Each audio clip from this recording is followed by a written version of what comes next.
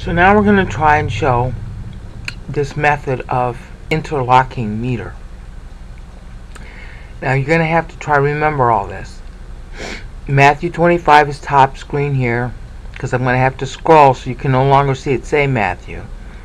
The second window is Luke, the third is Mark, and the fourth is Revelation. And I cannot show Ephesians 1 in here right now. I'll have to come back and do Ephesians separately later. The point is that Luke is going to play on Matthew because Matthew is first chronologically, the order in which these things are written, and they tell you by means of these syllable counts when they write. Matthew's written first in 30 AD. Ephesians 1 and Luke are written second in 58 AD. The book of James comes out at the same time, but I cannot find James specifically tying to Matthew 24, so I'm leaving him out.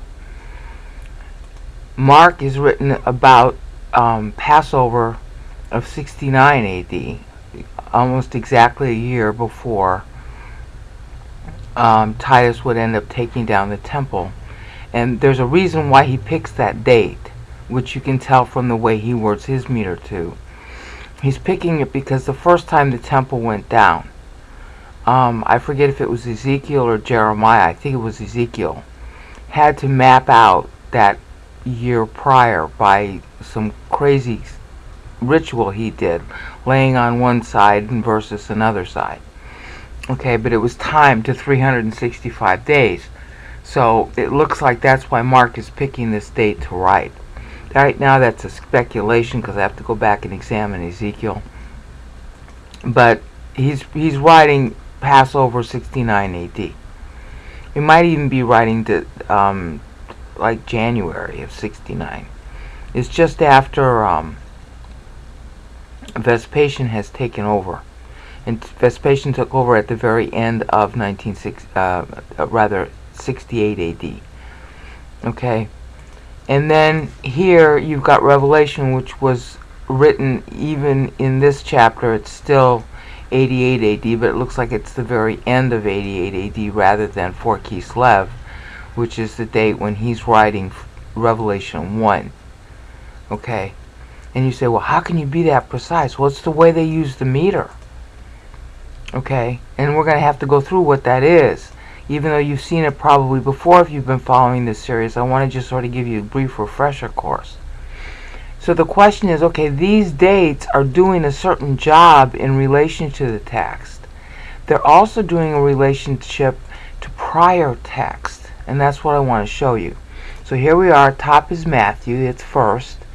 Matthew 1 tells us he wrote it in 30 AD. You'll have to go see the Matthew 1 videos in Vimeo, which is the Matthew Meter videos in Vimeo. That's the name of the channel, Matthew Meter. And here's our first line, okay? Right now I'm not going to talk about the text. I'm just going to talk about the numbers because I want you to see how they relate. Okay? 16. Alright? That's not a date line. It's just the number of syllables. It matters, but it's for different reasons that it matters until you get to the 7ing, because this is a date line. Okay? The first time it's sevens in any Bible text, and it might even be per chapter, which makes it really important to know that you're at the right chapter beginning, because that's not always true. In the Old Testament or the New Testament, you might not be at a chapter beginning. But when you're at a chapter beginning, the first time it's sevens is a date line. It's saying, hi, I'm writing you 49 years from X. X is in the past from where the writer is talking now in time. And that past is some famous and important date that actually relates to the text being given. In other words, you're supposed to relate today, when you're reading it, to a particular past event that's specified by the dateline timeline. Okay, the people who got this from Matthew knew it was 30 AD already. They even sort of called it by that name because they had their own Anno Domini accounting. But the importance to them wasn't high when is he writing, because they know that. The importance is what date in the past is tying to now, because history repeats itself, and that's what prophecy is. One of the important roles of prophecy is to tell you that history repeats itself, so that you can use today and look at today and see the parallels from the past, so you know how today is going to go. That's one of the roles of prophecy, is to show you where history is going to go, because it's been there before and it keeps recycling. Okay, especially in the end times, because we're in a time bubble called Daniel 9:26. It's like Groundhog Day. The last days are upon us. Yes, and the last days last for thousands of years. That's the whole point of this prophecy. It's not going to happen today, but it could happen today. And you just don't know. Well, you don't know if you're going to die either. So what kind of conclusion should you make? Well, if I might die today, or the rapture might happen today, maybe I should learn Bible today. Duh! Okay, so that's what this is for. Okay, so 49 years is the first date line in Matthew 24. Now, I already know that it's written in 30 AD, just like the guy who got it in 30 AD would know. So then instead, I'm looking at, okay, what kind of event is he tacking back to that was 49 years prior? Well, 49 years prior was when Herod started building the second temple. Now see why that's important, because he's going to answer them and say, you see all this? Because they're talking about the temple. See, this is the word for temple, Yeru. He introduced the temple as the concept before he even gets to the 49. So you're already on the topic of temple. So it's very fitting that he uses 49 syllables, because he could use different syllables to say the same thing. He's using 49 to remind you, well, here we're talking about temple, and now we're talking 49, and 49 years prior to 30 AD, what related to the temple? Oh, Herod was starting to rebuild the temple then.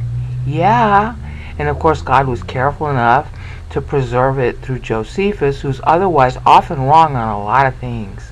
But he was right about that.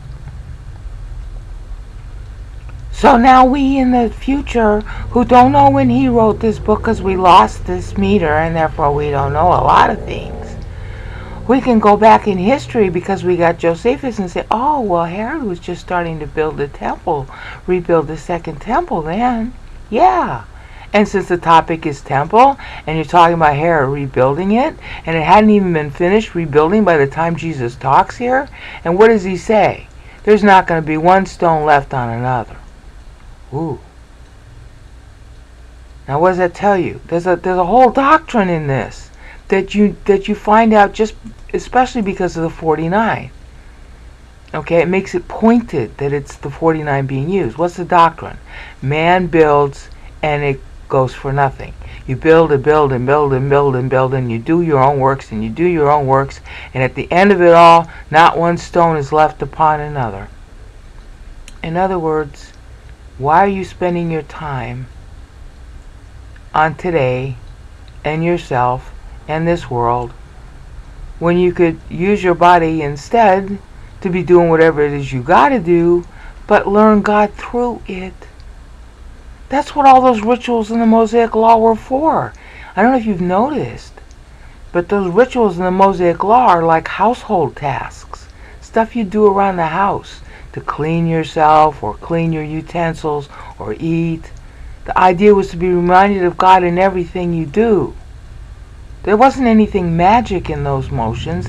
It was designed to remind you so that when your body went through those motions, you'd be reminded of God.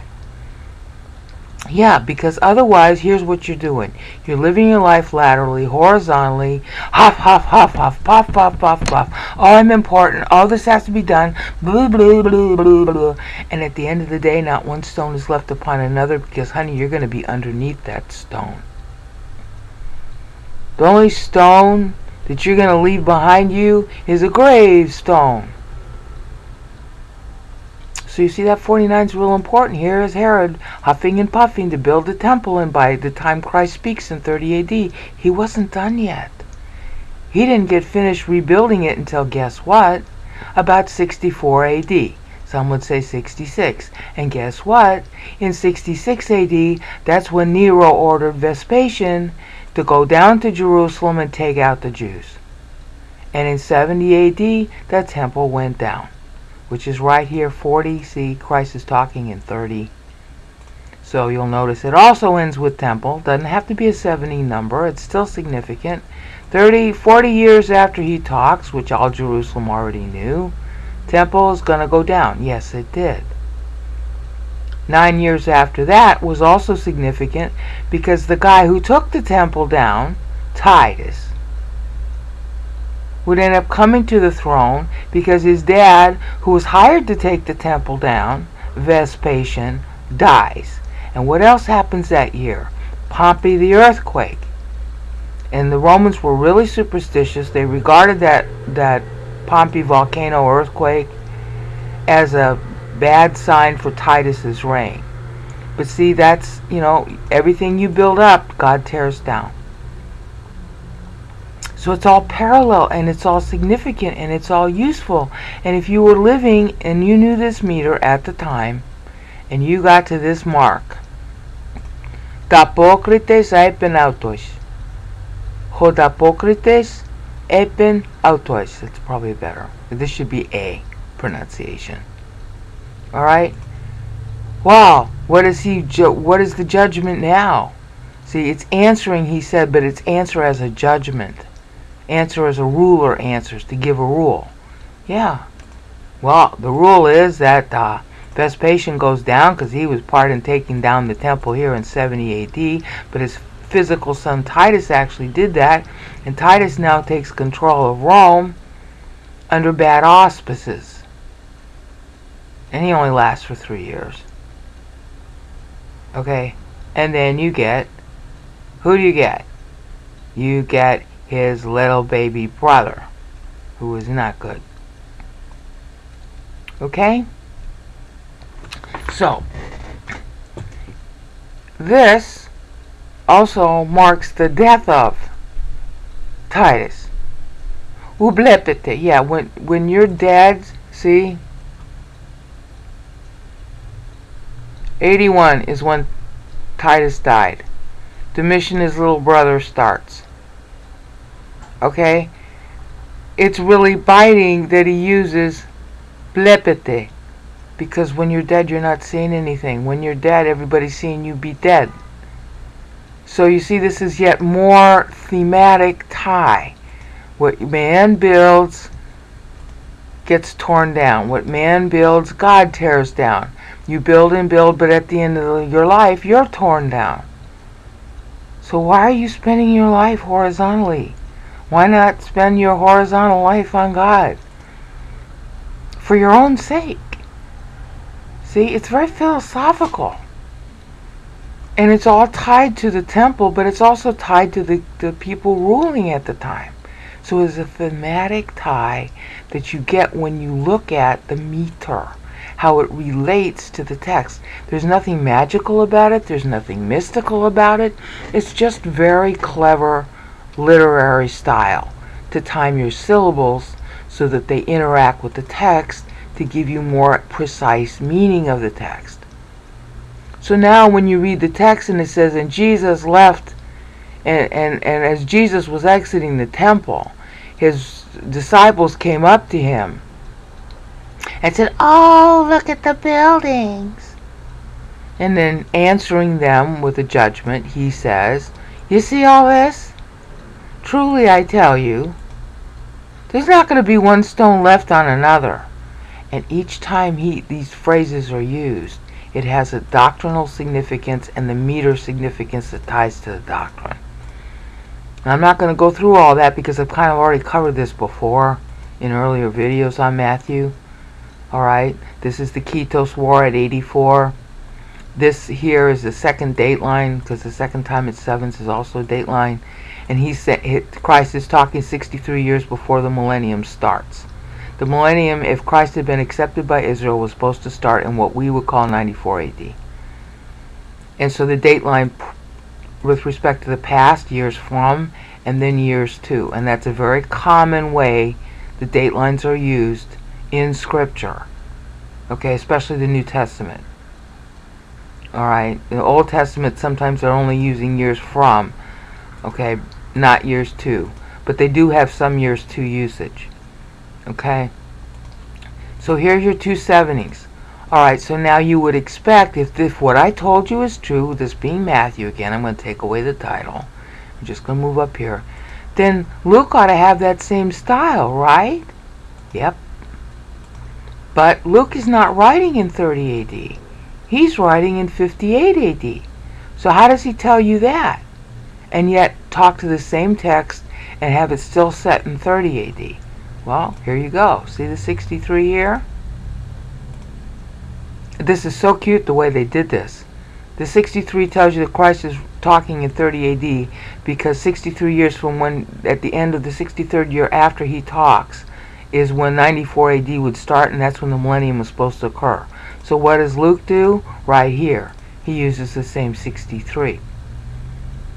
Okay? Which also grounds it because he's talking the same text in different word order as Christ is in Matthew 24.